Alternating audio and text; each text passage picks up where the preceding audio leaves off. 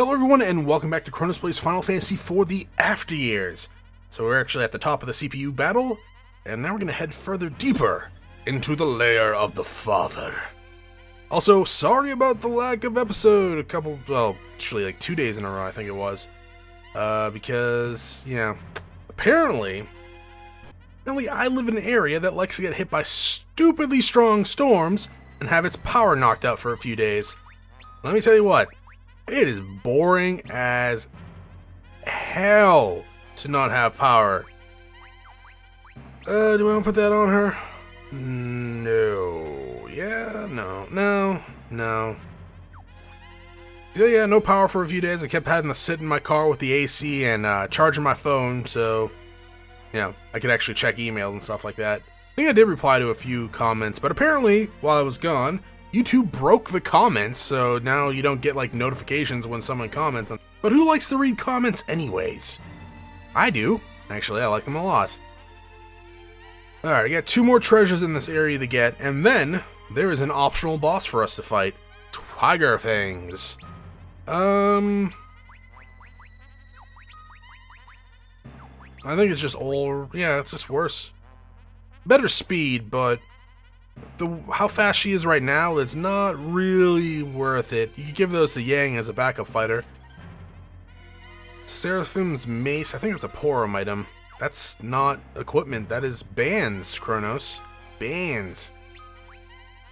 You still lose the defense, but you gain a lot of spirit. Like a lot of spirit. But I'm gonna stick with the Protect Rod because I like physical defense. Now, up the stairs is the optional boss. I actually want to come down here first. Why? Well, I kind of want to, rest up, save my game, get into this random cutscene, not cutscene, battle. But these guys, the Red Dragon's probably going to fuck my shit up. So let's just use the makeshift cannon. Quake's going to do some good work on it, though. I do have the moon set to Waxing Moon to lower...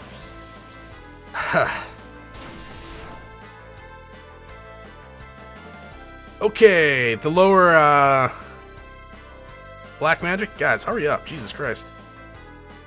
Because the next optional boss we're going to be fighting is going to have pretty strong black magic. Now the downside to it, it increases white magic.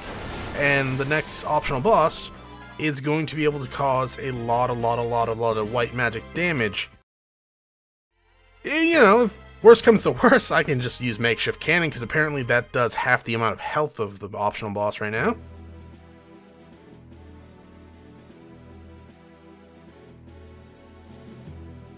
Why is it playing Baron music now? It's weird. Maybe this is Kane's theme and I always thought it was Baron's. Never in a million years did I expect you to come back.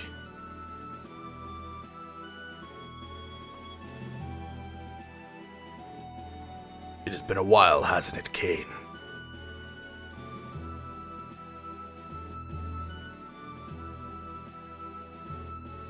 I have somewhat mixed feelings about this reunion, but I must admit, you have been a strong ally for us.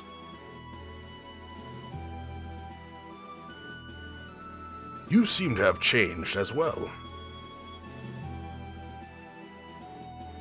It took a very long time, but I have regained control of myself. Just as Cecil did, and just as you did as well, I suppose. So, I owe it all to the power of the Lunarians, in particular the power of you and Cecil's father. I see.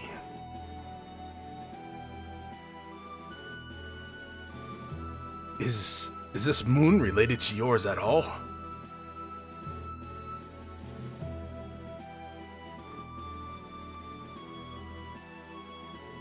What happened to your moon in the ensuing years?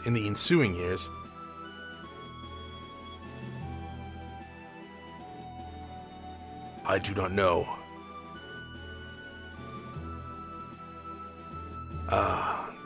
Did you ever notice, Golbez, that we kind of sound similar when we speak? Looks like the person voicing us has a very limited tone of voice. The Lunarians' crystals were robbed of their power, and then the enemy's claws were upon them. They were they?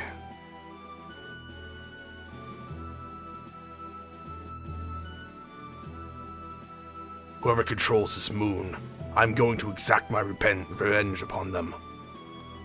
Exact my repent, huh? Seems about right. Learn Spiral Blow Band. Another band we won't be using.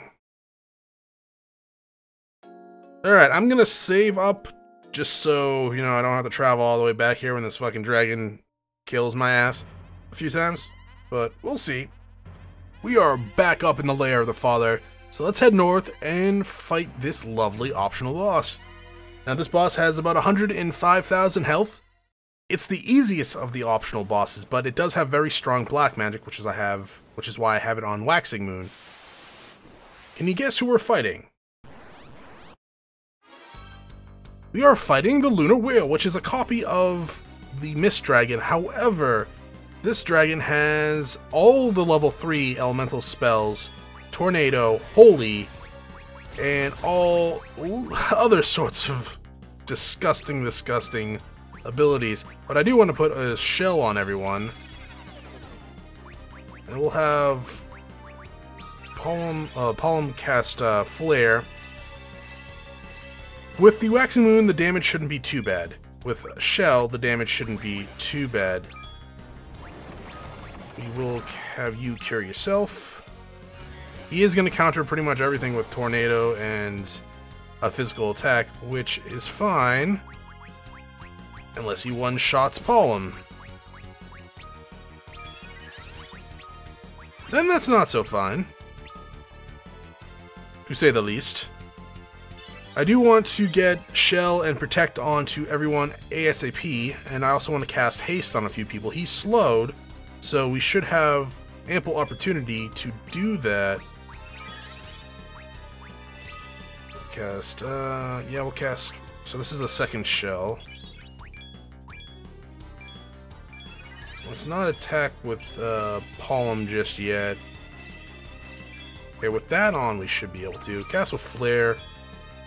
We'll do a Protect. Keep Ursula on standby. Okay, he didn't counter that. That's fine. And then one more shell. Now this should stack. I don't know if it actually does, but it should stack. Okay, Tornado is gonna be on Luca. That's fine. No, it's not. He usually doesn't attack the same targets, but, you know, makes sense. Waste him an X potion. Okay, so next up, we're gonna have, well, Ursula cure her. Then I want to cast Haste on Porum. You cast Flare. Sleep Gas shouldn't affect Porum due to the ribbon.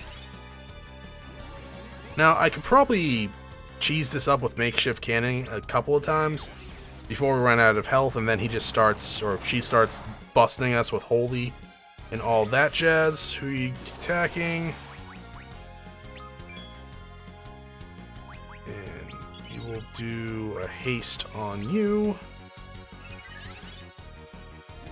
Okay, so now we have the healers slash off healers hasted. Now we want to do Ursula and Palm to get their damage going. And then we'll do Luca last. She does do some damage, so we don't want to completely negate her. Is this thing susceptible to sap? I don't know.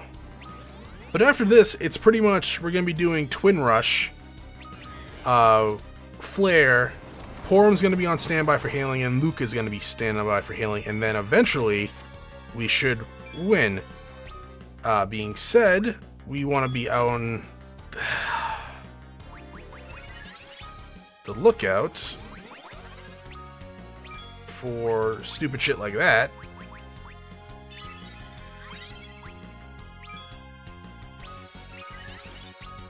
So yeah, this fight will take a little bit of time due to the nature of the, well, beast. So I don't have a limit ring, so this won't go over 10,000, but in combination of... Don't hit. Thank you. Combination with a flare, it will do a lot of damage. I'll put Porum pretty much on Group Y Kiraja. And don't attack! Alright. This is the other part of the fight that's really bad, is that it will turn itself into Mist, and like the original Mist Dragon, if you attack it, it will counterattack with a very, very, very powerful ability. Now this sucks, because you can't really tell when it's going to do it, and if you already input commands, it will come up and be like, hey, bro, I heard you like insta-death, and then it ends your day. Now with Shell and all that jazz on, it might not really hurt, but I don't want, well, okay, it might not kill you instantly, but it will fucking really hurt. So I don't want to go too far in that direction. Another ability this dragon has, it will eventually start healing itself. Miss, alright. There's the Holy. It's on Luca. She's dead. Yeah. Alright. Luca, you're so dead.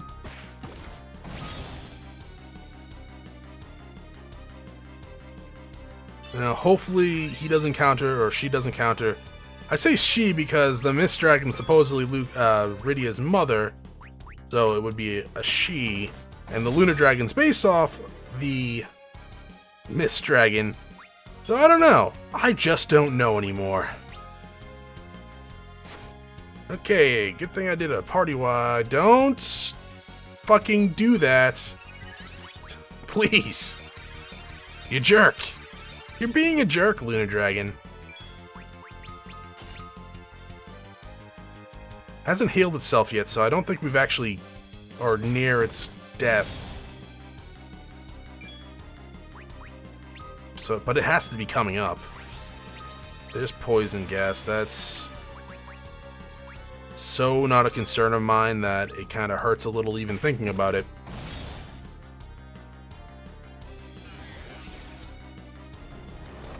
Want to do one makeshift cannon and see how much damage it does? I don't know. It's risky. It's really risky. Because if we don't get the makeshift cannon off and it gets in free hits, we could fuck ourselves. But I kind of want to see what it does. Don't kill Theodore.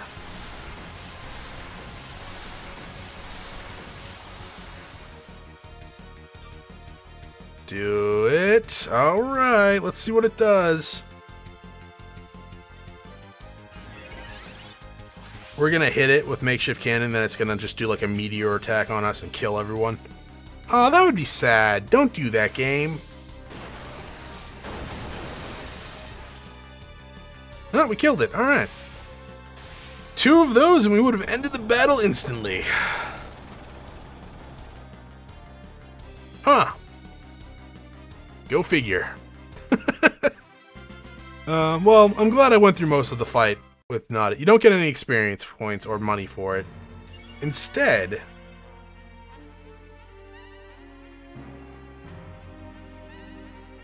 may the young mage be granted a new power. Power surges from the crystal. Who will learn the dual cast ability? Alright. If you rely on a lot of black magic for damage, Palm is the best choice for this. If you rely on getting buffs out like haste to all your party members, Porum is the best option for this. With Porum, you also have the ability to raise someone and do a group-wide heal on the same turn, or cast 2 Arises, which completely heals someone from the dead back into the party. I'm gonna go with Porum because I like white magic dual cast.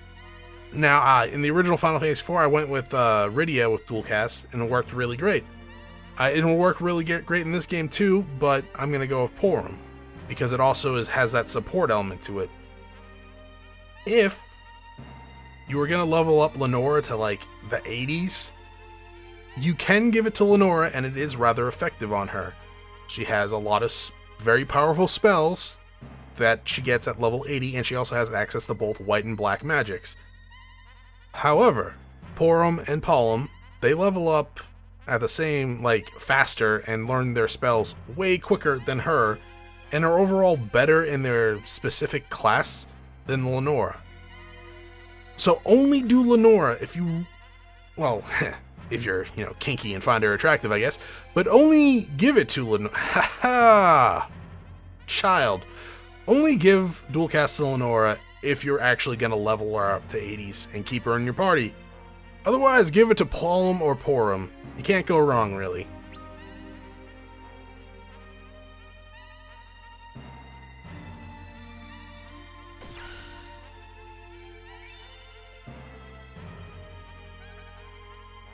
Oh, these things are adorable. That's another reason to give it to Porum. It's just so cute when she gets it.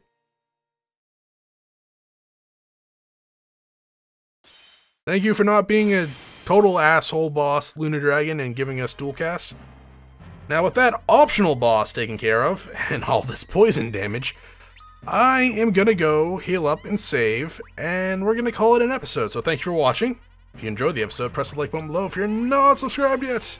Why don't you head over to my video section, check out some of my other content, and see if it's to your liking. Next time, well, we get to actually put Rydia in our party, because we get some story elements with her coming up. Once again, thank you for watching, and I hope you all have a great day.